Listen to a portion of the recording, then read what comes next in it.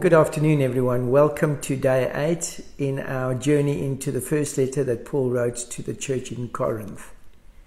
We are going to be looking at chapter 7 today, a very interesting chapter, a chapter that has been used by many people to defend marriage and also to defend the status of not being married as to what is the better option.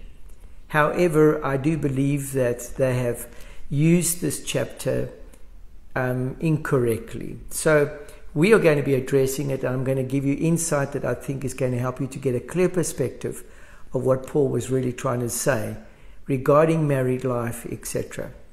Now, there are 3 basic headings that I would classify chapter 7 under. And the first one will be the information that Paul gave to people who found themselves in married circumstances. The second one would be, of course, information that Paul would have given to people who, for example, found themselves to be slaves and then they accept Christ, and what happens to their status. And then the third heading I would have given was to that of the unmarried, those who hadn't yet found themselves in marriage, or perhaps as a result of their loved ones passing away, or even on the grounds of divorce, the kind of circumstances they found themselves in. Now, I want you to be aware that the whole purpose of this is not to try and defend marriage or to defend being single. That is not what Paul wrote this particular part of the letter for. In actual fact, the main verse that will give us clarity regarding this letter of Paul will be verse 17, which we are going to look at. And remember that with this concept in mind as to what we're going to read now, we will use this as the launch into trying to understand what Paul was saying regarding being married, unmarried, or finding yourself as a slave. But notice verse 17, Paul says, "Nevertheless, each person should live as a believer in whatever situation that the Lord has assigned for them, just as God has called them."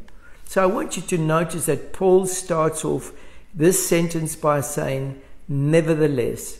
Now, the word nevertheless is almost giving a kind of option open. If you should find yourself married, if you should find yourself unmarried, if you should find yourself to be a slave, then if you're married, a slave, or unmarried, you need to bear in mind that you need to, in the situation that you find yourself in, be aware that your first and prime objective is to serve the Lord. So no matter what situation you find yourself in, your first point of departure, or the moment you accept Jesus Christ as your Savior, you become servant to Christ. He becomes your prime objective. He becomes the person that you wish to please above all. He becomes your head. And this is what Paul's going to bring out quite clearly as we look at chapter 7. Now, let's first of all go to this part. So bearing in mind that should you, when you accept Jesus Christ as your Savior, find yourself to be in a married status, Paul's saying that there's nothing wrong with that. But what one needs to understand, that the situation you find yourself in is going to be double demanding on you as a Christian. For example, Paul says that the first objective of marriage is that both parties have agreed that they are involved with one another, that there is a fixed relationship together, and that each person in that position is to complement the other person. So, for example, the responsibilities of the husband primarily would be towards his wife, and to making sure that he met his obligations with regarding her. The wife, in the similar manner, she would make her husband her first priority and making sure that she was complementing his life, because that's what they both committed to. But what Paul is trying to also bring out here, that should you find yourself in those circumstances, it's going to be a bit harder for you to devote entirely to your service to God, but that is still what you need to do. That means husband and wife, even though they've made a commitment towards one another, as a whole, their commitment should be to that of service to Jesus Christ, because he has purchased them with a price, that they are part of his body. You see, being married doesn't exclude you from being part of the body. So Paul is trying to say that there are problems or complications that come in as a result of the married life, and that is that there is this responsibility to your spouse. Now, with that in mind, I want you to notice that he says regarding the unmarried, that is a good position to find yourself in, because he says, and I'm going to be reading now from verse 28, he says, and he's talking to a virgin, and he's saying this: if you do marry, you have not sinned. So Paul is not trying to say marriage is sin or not. He's saying if you marry, you have not sinned. And if a virgin marries, she has not sinned. So he's saying that this decision to get married there was nothing wrong with it. In actual fact, God endorses that. That is what God introduces. God says it's not good for man to be alone, and he made him a companion. But the objective is that they should become one in service. But what happened in the first marriage is that instead of Eve focusing on serving God and Adam focusing on serving God, what happened is that Eve chose to follow the instructions of the devil. So she took her eyes off God. And what happened to Adam when Eve came to him? Instead of remaining with his eyes fixed on Christ, he took his eyes off Christ. And so, in a sense, they became the prime objective in their lives. Whereas Paul is saying, no, that's not what should have happened. Both of them should have kept their eyes on Christ. So there is this danger in marriage, and Paul actually says this: but to those who marry will face many troubles in this life, and I want to spare you this.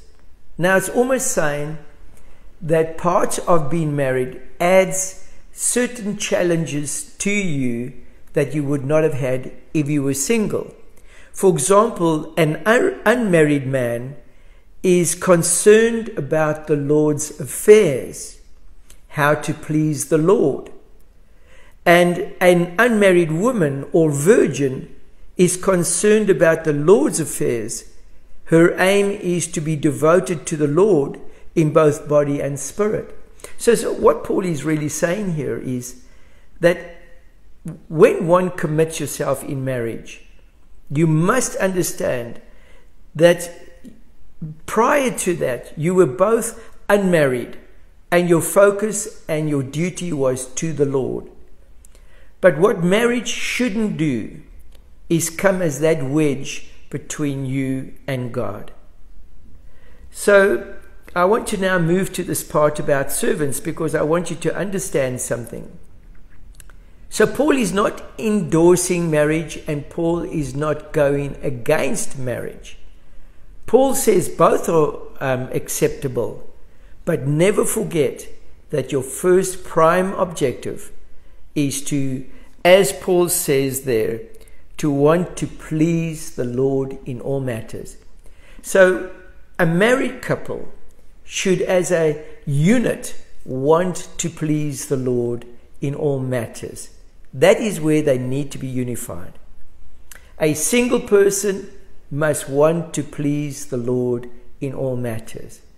So Paul is trying to say this, that if you can find and should find yourself in a position of being single, and you don't fail or fall to the temptations of what it means to be single, and you can live a life honorable to God, then Paul says that is what you should do. Now, the interesting thing, if you look at Paul's comment where he says, I wish that all of you were as I am, which is in verse 7, we get the impression that Paul was a single man, an unmarried man. Now, there's a lot of debate about that. But Paul is trying to say, and one of the conditions required by being a Pharisee was that you had to be a man in good standing, a man who had a good control over his household. Because an apostle or an elder was a person who could govern his household properly. So Paul is also trying to say, and we're not sure exactly of the situation that Paul found himself in, but he could have been married and his wife could have passed away, and therefore he found himself as unmarried when he accepted Christ, or he could have been a divorced man when he accepted Christ. But what Paul was trying to say, regardless of the situation you find yourself in, your first and prime objective should be to serve the Lord, to please the Lord in all matters. Okay, and then to round this off, I just want to take you to the question of servant or non-servant. You see, Paul says that should you find yourself to be a servant when you accept Christ, it doesn't make you a non-servant. You don't all of a sudden become a master. In actual fact, you are in a position where we are all called to, and that is to be servants to all, and that we are to be good servants. So Paul is just saying in chapter 7, if you married, usually the prime concern will be to make sure that your spouse is happy, because that's what your devotion should be towards pleasing your spouse. But Paul says that should never take first precedent when it comes to service to God. So let me use, in conclusion, the counsel given to a woman in Ephesians. In the counsel given to women in Ephesians, Paul says that they are to be submissive to their husbands, but as to the Lord.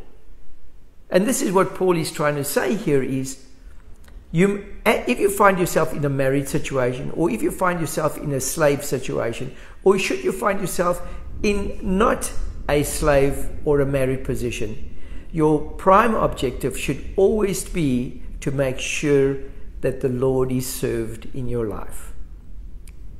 So he's saying to the woman who finds herself married, your first submission should be to your husband, but only as far as your submission, that submission, is in accordance with her submission to the Lord. And so that is basically what it's all about. A very interesting chapter, as I said, and one that I could have spoken much more on. So the gist and the finality of it is this: in whatever situation the Lord has assigned to you, remain in that situation and serve the Lord with your full body there. Serve the Lord with your mind, your soul, your body, and your spirit. Serve the Lord with everything. Have a wonderful day. The Lord bless you. Bye-bye.